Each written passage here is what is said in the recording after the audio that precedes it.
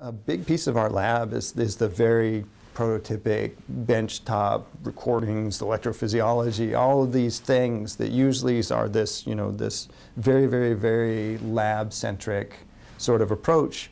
But then we also have, we're clinically embedded and we work on a clinical problem, right? And the fact that those two come together and inform each other, it really boils down to the idea that we can apply these things in individuals, we can have a conversation with them, we can then take this into our animal models, we can do brain mapping, we can understand how that works. We take pieces from the animal models, we say, hey, look, we see that it's doing this particular thing, let's take this out and put it here and see if it does what we think it does, right? So we're actually, I